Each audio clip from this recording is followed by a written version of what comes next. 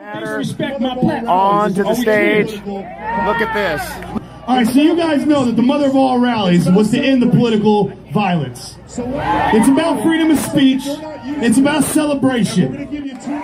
So what we are going to do is something you're not used to, and we're going to give you 2 minutes of our platform to put your message out. Now, whether they disagree or agree with your message is irrelevant. It's the fact that you have the right to have the message. Just like all of them have the right to their message. Can you hear me? Can you hear me? My name is Hawk Newsome. I am the president of Black Lives Matter New York. I am an American. And the beauty of America is that when you see something broke in your country, you can mobilize to fix it. So you ask why there's a Black Lives Matter? Because you can watch a black man die and be choked to death on television and nothing happened. We need to address that. You need to fix it. So I said that I am an American. Secondly, I am a Christian. I don't think my Bible is any different from yours when it says love thy neighbor. It didn't say that neighbor had to be from the continental United States. I'm sorry. I'm sorry. We love one another. The reason why we fight is to draw attention to issues and to fix it. We are not anti-cop.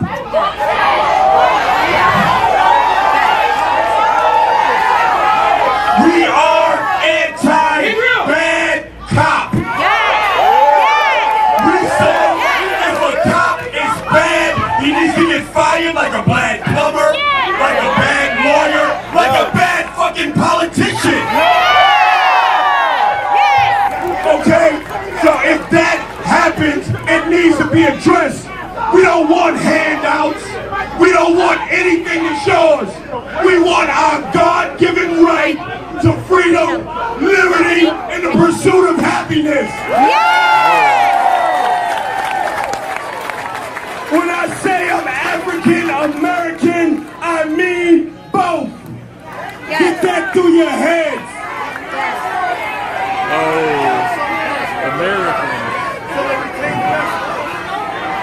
Listen, I want to leave you with this. I want to leave you with this and I'm gone. You're right, my brother.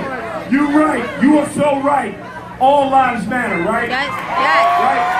Yes. But when a black life is lost, we get no justice. Yes. That's why we say Black Lives Matter. Listen, if we really want to make America great, we do it together.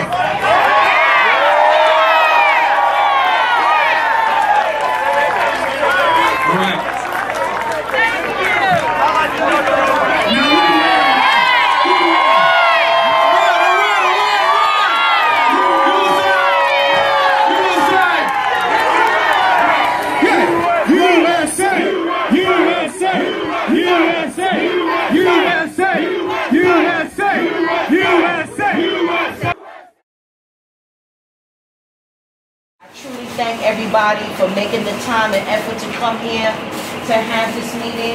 It's on an emergency basis to deal with the emergency issue. And quite frankly, I knew what would happen if we didn't have this meeting. Folks would be talking about the situation and buzzing about the situation and backbiting the situation instead of dealing with it head on. So many folks came to me with concern about Black Lives Matter of Greater New York's exhibition and conduct at the M.O.A.R rally 2 weeks ago. And we need to deal with it. The essence of what people have concern about. Right, so seeing it, but you can also see it raw. I seen it from the point where he was called up stage. Right, and Angelique also films that part, and then you get the raw on stage, and then them exiting the stage, and interactions exiting the stage after that, maybe about 10 to 12 minutes after that. It's about 45 minutes long. So at a certain point, I want to say after, you know, there's an interaction with a small child, then her raw footage is cut. And then we had the media pieces. So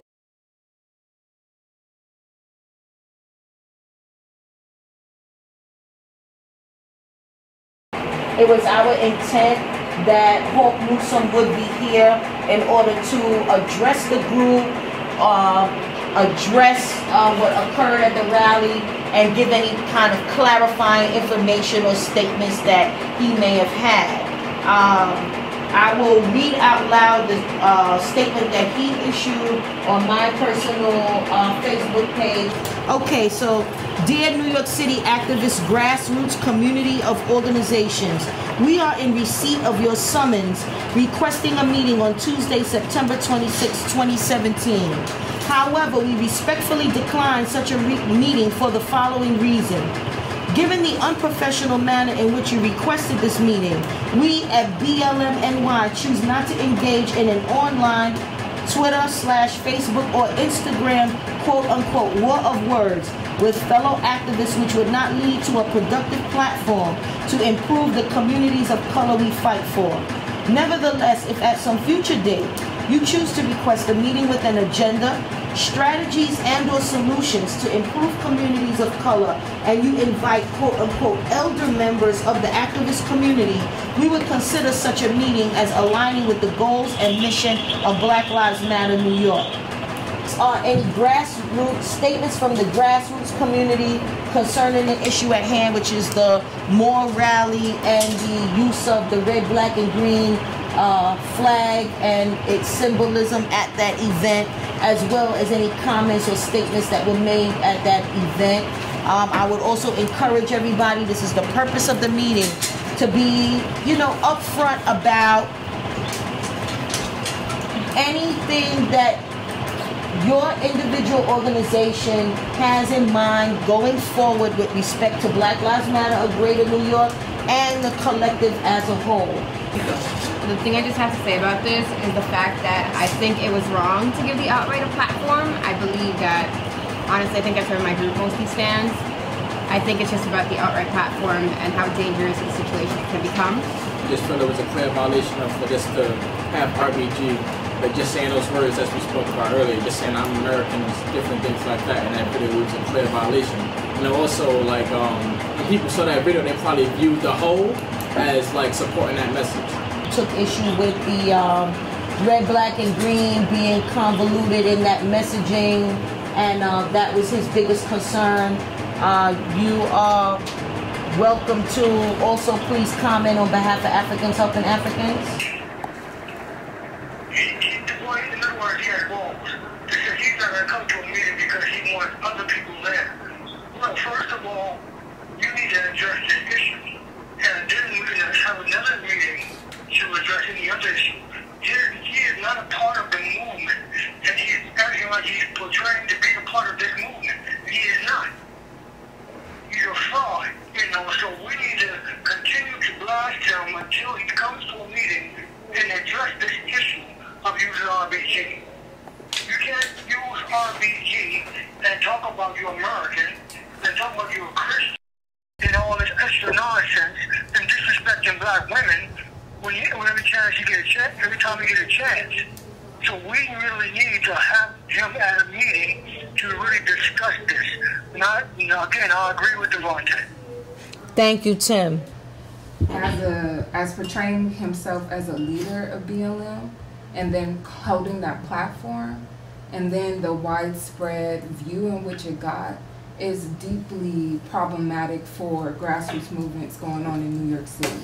When you don't even take accountability to come and show up, is also disheartening. However, I think some of his rhetoric on the platform or on the stage was very problematic.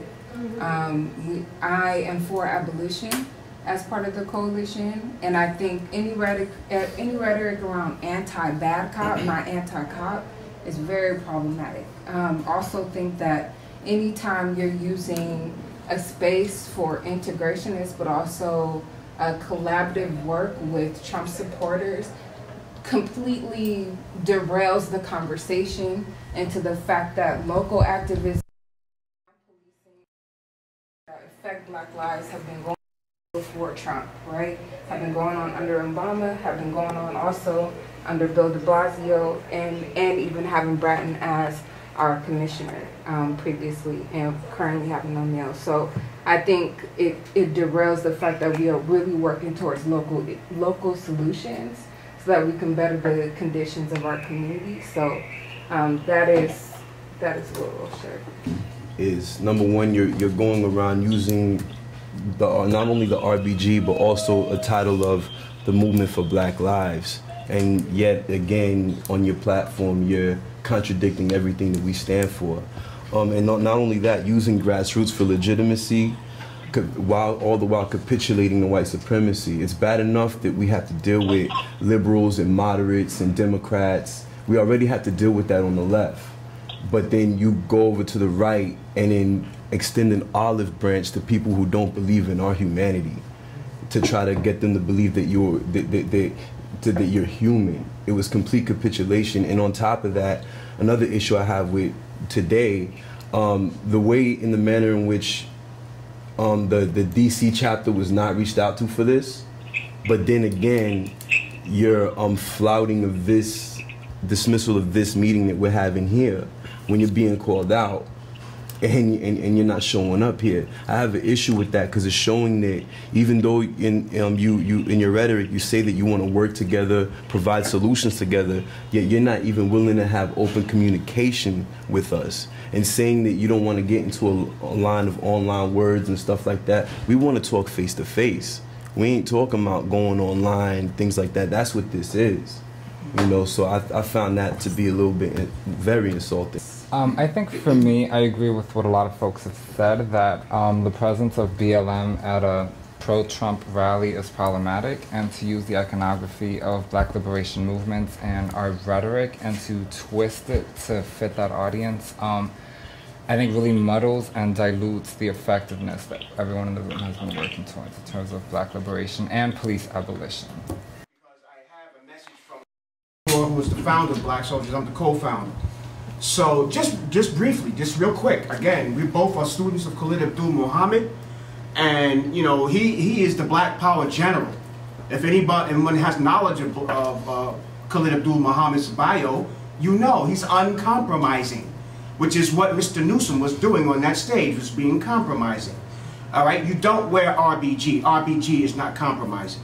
Okay, he claims he's an American, right? Right there on stage.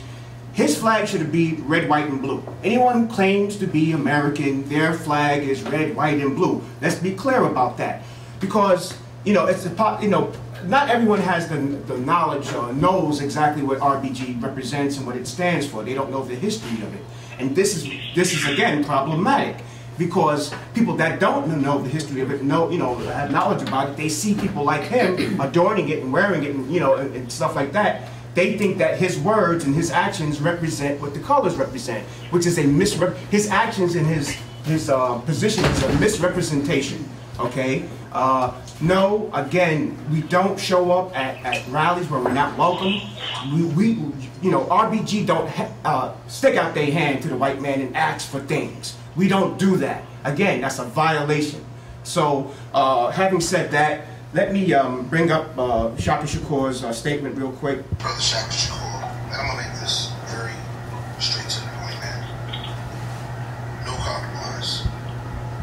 Period. We're not here to compromise. We're not here to talk it out. There's no talking with the enemy who has proven for 400 years that his intention is to see us in chains or beneath the earth.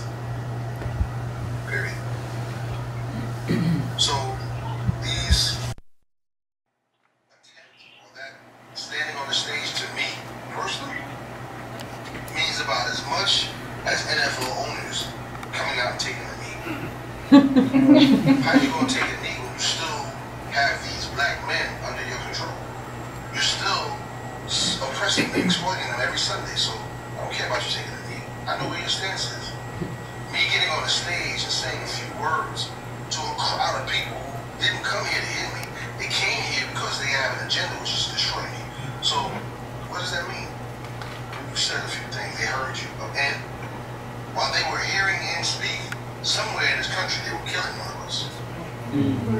While they were listening to that man speak, our brother Herman Bell was being assaulted by these coward fascists. A brother who was a liberation fighter, an African. Thank you. Jose LaSalle, founder, leader of CPU, Watch Patrol Unit.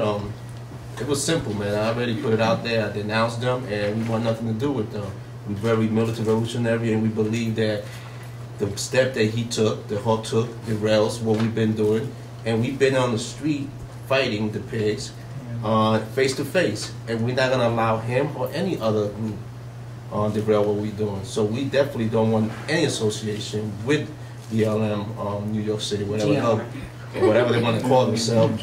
And we don't want to associate ourselves with them. And that's really point blank. So, you know, they keep their distance from us, and we don't give two shit about what they do. But we're going to continue to fight for the people that are most oppressed, and we're going to continue to try to liberate our black and brown brothers and sisters from the condition they're in. And that's what we're going to speak to what, though, exactly? To speak to the comments from D.C. or well, the whole situation, we discussed that at issue at hand, which is item number 4, the attending of the M.O.A.R rally, the Trump rally, the comments that were made at that rally, and any relationship going forward that BLM GNY intends to have with the grassroots activist movement.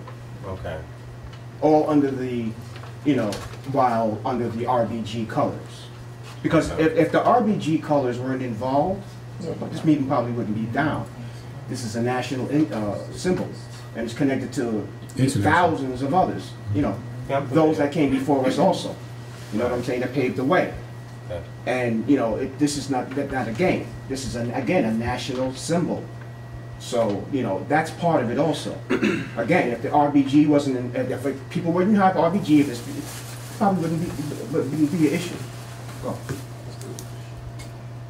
I understand what you're saying. I'm very familiar with RBG. And, I mean, I didn't agree with what Hawk did in D.C. I told him that.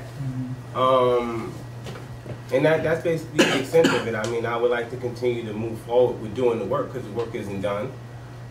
Shit's still fucked up in my hood and probably in y'all hoods too. So I don't get too distracted on that as far as the bickering and all that, because we spend a whole lot of time doing that and it don't solve shit.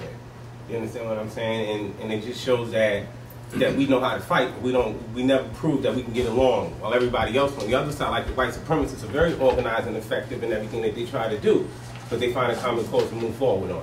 So that's where my focus be at. But you gotta understand, this is not bickering. This is not bickering. I mean, you know what I'm saying? This is serious issue. Serious. Okay. You know, and so, you know, what you're saying has validity. Yeah, we all do need to, you know, learn to meet and work together, you know, in harmony and peace. But there's regulations, there's guidelines and rules and, you know, protocols and things that need to be adhered to.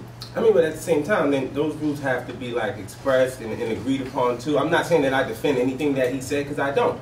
I wouldn't say that. I don't stand behind that, and I've talked to him about that. But at the same time, I think that you got to give the person a chance too, and you know what I mean. Express those rules, agree to those rules, and then we can move forward. Then you can say, hey, listen, we agreed to this on said date, and you did this afterwards. That's why he should have come. Yeah. Okay. Well, he had the opportunity Black Lives Matter, the leaders set out a actual response saying, distancing themselves from Newsome. So if his logo is Black Lives Matter, New York chapter, or Greater New York, he totally misrepresented Black Lives Matter, period, because the leaders, the president, the 3 women that are queer, straight, and gay did not, I'm not sure, but they did not fall in line or go along with his bullshit. You know what I'm saying? Not only that, but I'm going to say this real quick. He spoke to a man that had 8,000 people, members. It was a militia. Gun carrying. We're not talking about people that just come up to you and punch you in your face. We're talking about gun carriers. One gun period. Minimally. Assault rifles, they have a freaking, like, they will outdo an army. One bullet, one life. Yeah. So if we're to calculate how many bullets one magazine holds times 8,000 people, he compromised our safety as black people. Yeah. He put my life in danger, your life, your children's life. That's the problem that I have. It's my life. It's not so much about trying to get along just to get along, like Shannon said. It's our safety. If we're at war, he just committed treason. Okay. Okay? He committed treason. This is Black Lives Matter. They declared war on us. We've been at war for over 400 years and we didn't even know about it. We're just waking up. And you're gonna go and, I'm sorry, and you're gonna go and shake hands? Normalize white supremacy? Militia. Not even the white supremacy mentality. Militia. Men that carry guns and want to kill us and wake up every morning wanting and dreaming of hanging a black man from a tree. And that's all I gotta say. I'm Kim Ortiz and I am with NYC Shut Down. I'll be very brief and to the point. We prided ourselves on a no platform for fascists. Like that was, you know, clear to the point blank period. And we're honestly super offended and we feel really disrespected because what Hawk did and what BLMGNY did in one photo op, in one stunt, was dismantle a lot of the work that a lot of our groups have been doing for fucking years. I'm sorry about the cursing. And it's extremely disrespectful because when we say no platform for fascists, we mean no platform for fascists. So the conversation went from let's punch Nazis to oh no, but let's hear both sides out. We're done with that. It's been hundreds and hundreds of years of that. So just from NYC Shut It Down, BLMGNY is not welcome at any People's Monday. They're not welcome at any of our actions. And we ask that they do not ask us to come out for any of their actions. That's done. That's dead. Black and brown and indigenous people don't need to be given an opportunity to speak because, to be honest, we don't have to ask to be in the front of the bus. We are in the front of the bus. That's right. And what really irritated me is that the problem that arose is that there was a security culture in hand and there was not a consensus process that allowed people who are uncomfortable with the idea. It was so driven to bigotry, it was dismissive of like queer experience, of being uncomfortable in that space. Naomi felt like they were silenced and gaslighted because they felt like they didn't have any sort of authority over a man who was deciding what was right at that moment. When we're talking about group, we're talking about collective experience, right? So when you're deciding on your own what's best for you, does not necessarily is best for other people in that space. That's right. You have women and queer people in that space standing in that stage. If they would have tackled them with simply one wrong word, that is a disgrace for Hoods for Justice because a lot of Hoods for Justice built anti-police experience. My God, we shut down the parade to blockade the parade to not let the NYPD in. And I feel like there is no, I'm going to make it clear, there is no delusional with the type of abolition we're going for. For the last 3 years alone, we've been talking about abolishing the police. We're not talking about humoring white supremacy. That's right. So if he is not within that page, he has to take a step back and re-educate himself as to what his position is. Because there's a leader, but we have to remember he was not an elected leader for everybody in this space. He can choose to be a leader, but it's not mutually consented. All right, well, before this gets out of control, I am the moderator, so sorry. We must leave the space by 8 p.m. And to back it up at the rear before the closing remarks will be myself, Y Accountability. What Y Accountability's position is this. Black liberation is a life or death. For generations. Everything we say, every step we take, every move we make are detrimental to our lives. And we move with that in mind. So with that said, why accountability finds that Hawk Newsome and the Black Lives Matter of Greater New York was completely out of order in one, entering the mother of all rallies rally and Trump rally without consultation with other groups that he has inserted himself into organizing with. So that was the first level of disunity by not consulting with the lawyers on what you plan to do. If you plan to do it in public, you did strong under the RBG flag, and I am in agreement with that. Carrying the red, black, and green totally takes a different tone in your conduct, and you will be viewed as a Pan-Africanist. How are you moving as a Pan-Africanist at a Trump rally, shaking hands, picking up white babies, and have your pre-prepared statement about how we are making progress? That sounded like he went to Acme to buy pre-prepared statements in a can for $5.99. We are all smarter than that. And we are also above that. This meeting was not convened because Black Lives Matter of Greater New York went to one rally. This meeting was repeated hypocrisy from the organization, and this was the coup de grace. Hawk Newsome has publicly stated on behalf of Why Accountability that police have no platform, that police are our perpetual enemy. Anyone is free to view that video publicly. Then you turn around 3 weeks later and say that you are not anti-cop, you're anti-bad cop. I cannot trust you in the street with my life. Are you joking? That type of hypocrisy must be exposed and be denounced. It's unfortunate that a black man that carries the stature, that carries the voice, the vocal ability, the education, and the experience will sink so low as to align himself with people that threaten our lives every single day. And in keeping with NYC Shut It Down crew, the Black Lives Matter, and other organizations that have openly stated in this table, Black Lives Matter of Greater New York cannot, will not, and may not ever. They are permanently banned from organizing with Why Accountability for those reasons. It is very unfortunate that other members in that organization were dragged into that. And he did that without your approval or consensus building, but your so-called leader did that to you. And you must make a decision at this juncture whether or not aligning with that is in your best interest, because now he is exposed as a fraud, as an opportunist, as willing to say anything in any environment in front of anyone to get the claps and applause. I'm not dying for that. That's right. That's right. And that's very unfortunate. I feel very unfortunate for the folks that were previously or may currently be aligned with him in this room.